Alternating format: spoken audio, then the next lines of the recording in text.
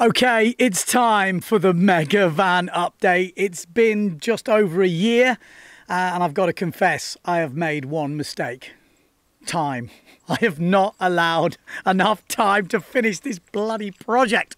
No, but I have got a working van. I'm going to come on to that, and I'm going to show you around some of the things that I reckon I've done right, some of the things I've done wrong.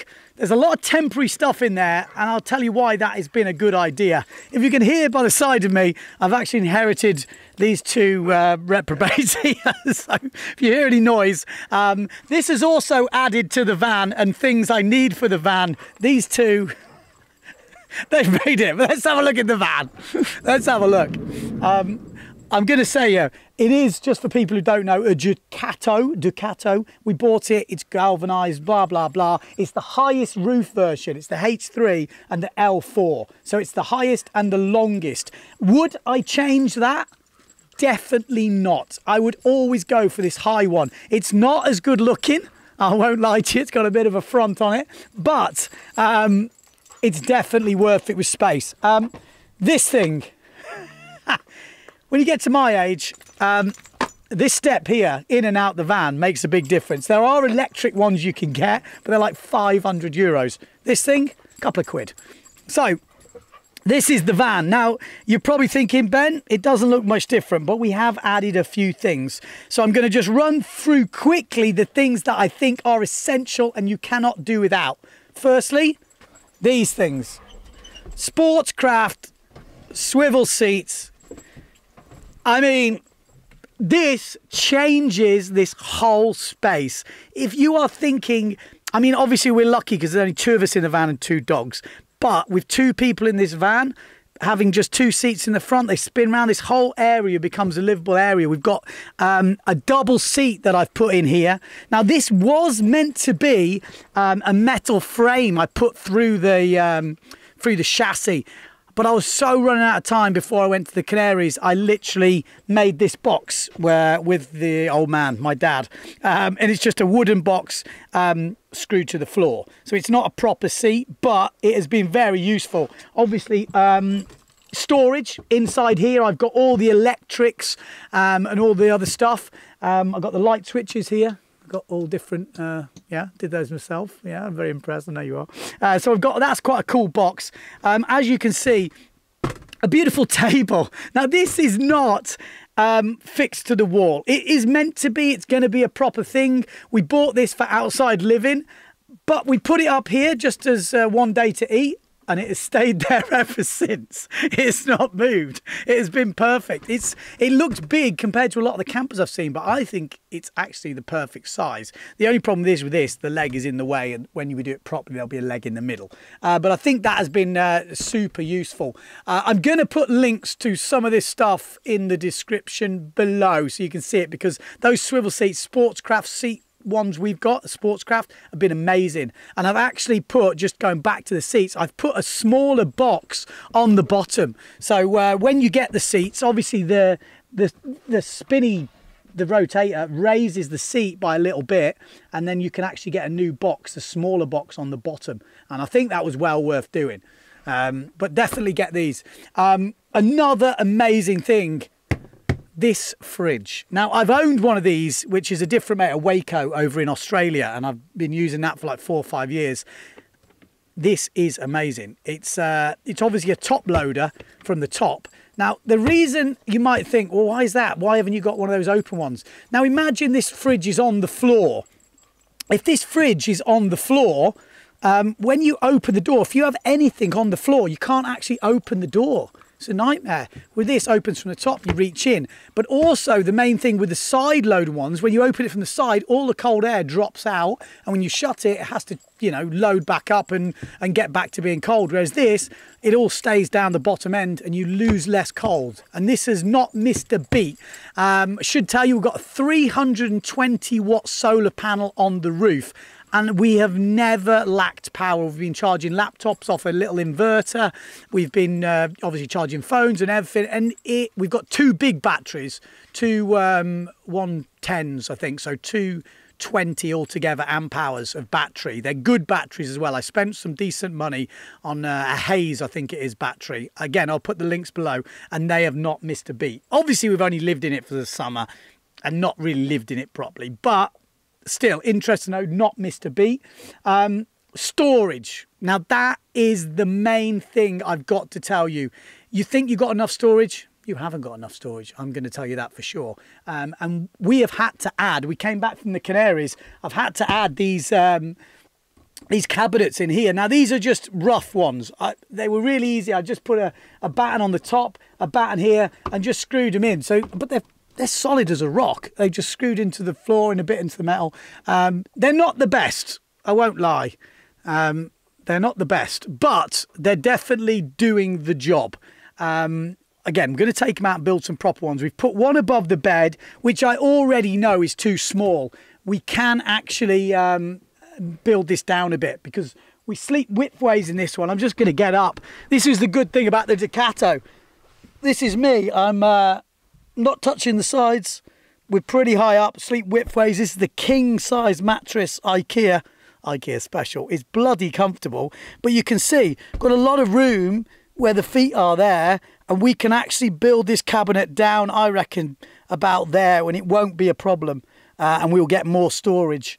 Switches. When you're in bed, you definitely need the switches on hand. You know, my switches are down there by the box, and they're definitely not easy to get to. We need to have some more up here. I've actually added a USB cable in the wall just to make things quite simple. Dogs are going crazy. I've got to mention this. This is one of the must-buys. This is the fan. It's a Max air fan. And this has literally saved the dogs' lives in the Canaries. You can see there's a lot of Canaries dirt still up there. It needs to clean because it has been working literally constantly every day when we're in the Canaries. It's like the best air conditioning. Now it sucks in, out. I don't know if you can see what's on there, but you can set from 10% to 100%. And on 50%, you can hardly hear it. Obviously 100, when we rack up the pressure on it, I don't know if you can hear it, but it obviously gets a bit more noisy. That's 100. And then as we get down to like 30, you can't hear it. But that has been literally a lifesaver or a dog saver. I'm going to just come down from here.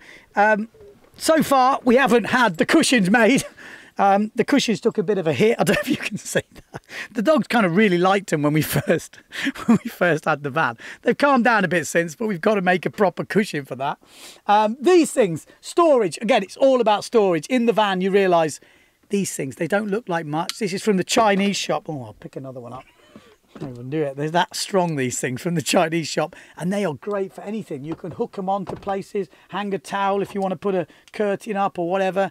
Because we're not ready in the van, these things, I'm not joking, I can't imagine how useful these things are. And normal pegs as well. Pegs and curtains and bits of rope, and we've had to put these on just to store stuff. Obviously this is going to change. Got to talk to you about toilets. Yes, I'm going to talk to you about toilets. Porta potty. Now, when I first built the van, I'm not having a shower, not having a toilet. Don't need that. After living in the van, you realise you might need, especially with the girlfriend in the van as well, you might need a toilet. So I'm already thinking of adding a wooden step in here where one of those little porta potties, just in case you get caught in a place where you can't just nip into the bushes. You know, at the moment, the dog stuff live in here, dog food, and we need to rework that. And we're obviously going to build a kitchen unit here. Now, my plan with the kitchen unit with this fridge is to have it on rollers. So the fridge would be pretty much here like that, and it would be in a kitchen unit with the hobs and the sink, and this pulls out the bottom both sides, so you can access it from the outside when you want a nice beer on a hot day. Or otherwise. That's the plan.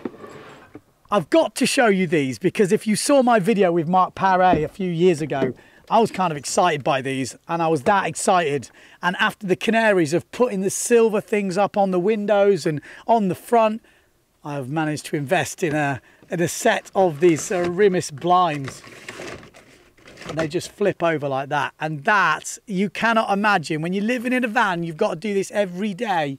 This is super easy, like blackout blinds, and they just slide back and then click into place. They're all hidden. They're super easy to fit. I fitted both these side ones in like probably 15 minutes each. Took hardly any time at all. Like I say, when you want to shut them, you just pull them across and they're done. It's super easy. I haven't actually put the front one on yet. I do have the front one. I'm going to put it on, but these things are amazing. They're not the cheapest. Again, I'll put the link below, but I personally think they have saved a lot of hassle. I can't think that I've missed too much, but we're going to talk about the garage because before I go, you'll notice this wooden flooring here. Obviously, it's not wood. This is vinyl covering. This is a must. In here, obviously, with the wetsuits coming in, it gets wet. The one thing I've got to do is put something in between here. You can see the water's ingressing into the wood, so I'm going to have to do that a lot better. This, again, it was all temporary when I did it. And then this carpet as well is a waterproof carpet. You can brush it off with a rubber brush. It actually is really pretty good, and it's nice to have something nice under your feet when you're a bit cold. Right, let's go on to the garage. Okay, let's check the garage out. I haven't actually looked what's in the garage. I haven't cleaned it. I'm slightly scared. It's not too bad. It's not too bad. Here we go. So this is the garage. It's not quite how I had imagined it. Again, run out of time. As you can see, I've got the... let's start with the doors. I've got the wetsuits on the doors, which work really well. The only problem is, as you can see, with the wetsuits, this takes the water in. So I'm thinking of putting a plastic tray here, which would catch the water. There's definitely a better way of doing that. But it works to keep them out, hangs them, can have dry wetsuits there or wet wetsuits there, either way, but there's definitely a better system for it. What I do want to do, and I've seen a lot of people with the vans, is maybe put the extensions on the door with those clips. I've seen quite a few of the top riders do that, and I think it works because at the moment I have my extensions in a big box, and as you can see, with a couple of sups in, I've got the foils in the back, toolbox, wetsuit boxes, dry clothes. This shelf, as you can see, it's pretty bowed. There's a lot of weight, but this extra space that I've got from having the big long van can be used a lot better, but this space is super needed. I just need to organize it. The garage. Now, I'm just going to try and pull a board out. There's an optimum distance to put these shelves because that's quite nice. But as you can see, I don't know if you can see in here, I've got wooden racks. Now, I've got these wooden racks so I can take them out if I need to. So I'm just going to pull a few boards out now just so you can see. Okay, so this is the really bad system that I've designed, and there's definitely a much better one. Again, run out of time, and I just used some offcuts of plywood. One thing I've noticed, this is square wood. I've put that carpet on the top, which is nice, keeps the boards, you know, nice and... you know, they're not getting scratched on the wood. But the problem is with the sharp edges of the wood, when you pull in the board in and out with the foot straps, they catch. So I think the best thing would be to use an old mast, a broken mast, or rounded wood at least, because it would stop them getting caught, because when the gap isn't big enough for the board and the strap, it catches and it can be a bit annoying. As you can see, I've used this wood, the vinyl, and I have basically created what have I created? I've created a bathtub, I suppose. So it's all waterproofed. It goes up, it goes all the way along the side, on the floor, up the sides to that distance above the wheel arches. So it does that on both sides, and I've also gone up the front as well. So what it means is the water cannot get down to the bottom of the van. It all runs to the back, and then at the back of the van, I've basically rolled it over the wood and glued it to the metal. So this is definitely super important. The water doesn't go back under the wood. It's been super useful, I think, but obviously there's a lot needs to change in the garage area. I'm really happy with the way the vinyl's worked, keeping the wet away. I need to sort these boxes out at the side, just lots more to do, but on a whole, we've got enough space, that's for sure. There's definitely enough space. I got to see this. 17 years old, I got this as a birthday present. And this is the first van I've actually owned where I could put it on. Took a while, didn't it? 20 years to get my own van to put it on. Yes, yes, yes. So there we go. That is it for the mega van or the mega kennel. Look at these two reprobates over there. They're definitely loving the van. Obviously, there is things I'm going to take out. The wall cabinets are going to come out because the basic plan was to put proper plywood with the nice lining, but I looked how much it was and I thought, God, if I make a mistake or don't get the measurements right, it's going to cost me a fortune. And we had a lot of plywood at my dad's house and I basically nicked it and made these just to see how it would be. So they're all coming out and we're going to replace it all. So stay tuned. This van is going to be ongoing, I have a feeling, for a good time yet. Thanks for watching. So there you go. I know it's not finished, but you've got to remember, if you guys are doing a van, the main thing is you're out on the road using it. I wouldn't get too bogged down with all the details and stuff unless you've got a lot of time. The main thing is it's practical. You get gear in the back, you can sleep in it, you can pretty much cook with a couple of hobs. You've got your fridge in. I mean, there's a lot of good stuff going on in the van, but I promise I will finish the van.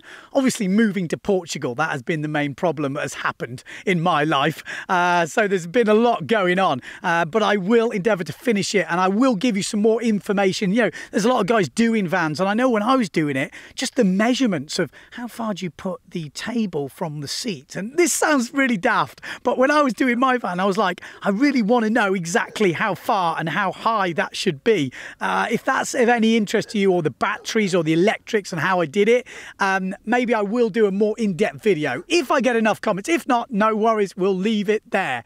But I have to say, it has been the best investment I've done. I've now got to import the thing to Portugal, which is proving difficult, and it's on the wrong side, but I cannot bear to do the van again. No way. So there you go. Thanks for tuning in and sticking with the project. I will finish it. I promise. It's going to be pimp one day. One day. Videos that we've had on the channel, subscribe, and thanks to everyone for being a member. The members are chipping in the beer money, and you are definitely keeping the channel alive. Stay safe, everybody. Stay safe.